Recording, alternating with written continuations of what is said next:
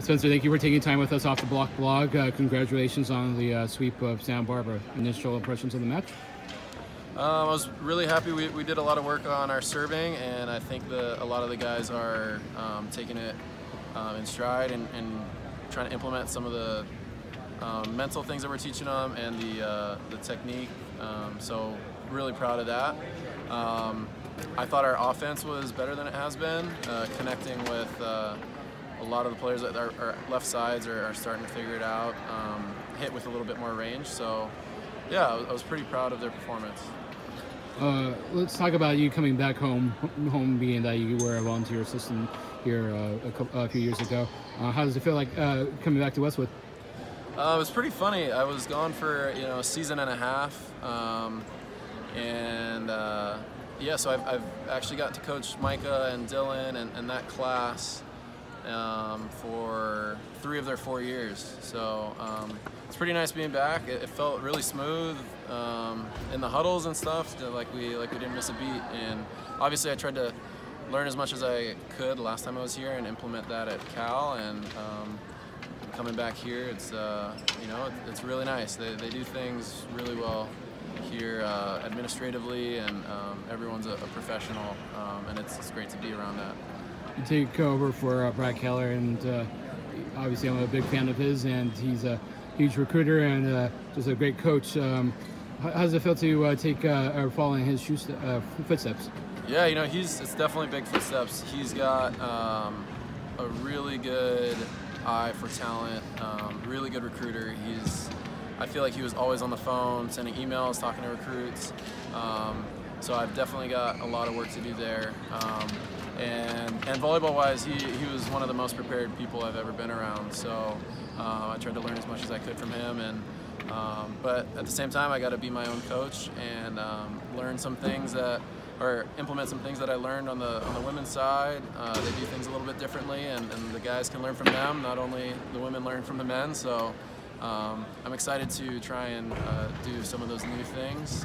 But Brad's definitely left this program in a really good place, and it's an honor to take over for him.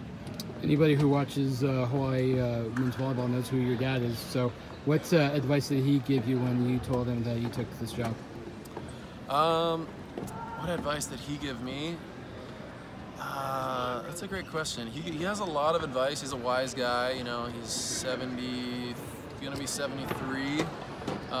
Should you be telling the world that? Yeah, he's not ashamed. I mean, he looks like he's 63. No, but he told me to. There's kind of 2 phases that you can go about in coaching. You can create and learn that way by trial by error.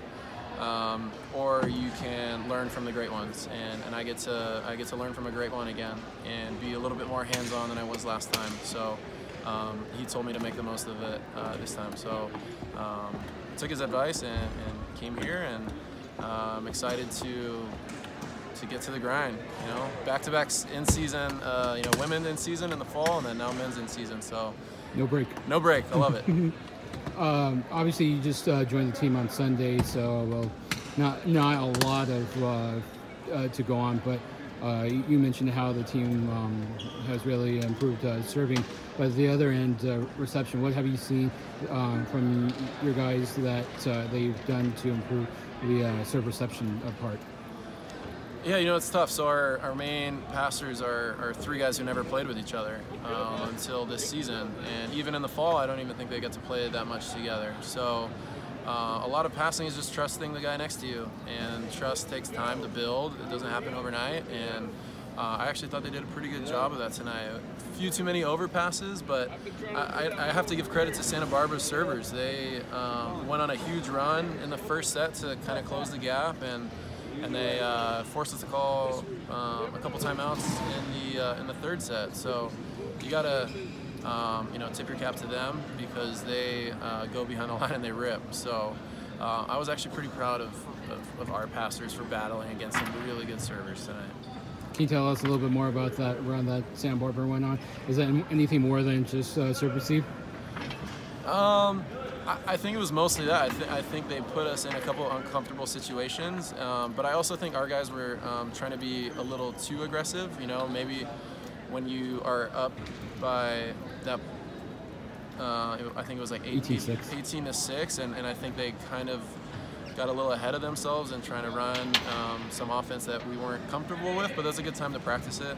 But Santa Barbara, they're fighters. They're always fighters, and if you have a couple misconnects, they're going to take advantage of it. So, yeah, you gotta be on it. There's no time for that. And last question, Saturday's match is against a repeat of the NCAA finals, Long Beach State. Obviously, we're not on pitch for that, but can you preview the match as you see it? Let's see.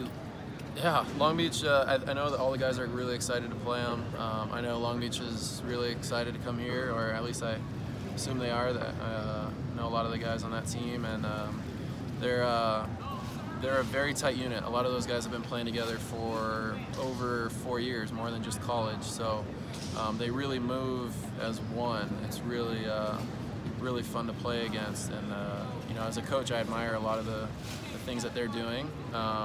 And sometimes you can only do that when you have guys that are so cohesive. And for our side, we're going to have to serve like we did tonight, if not maybe a little bit better.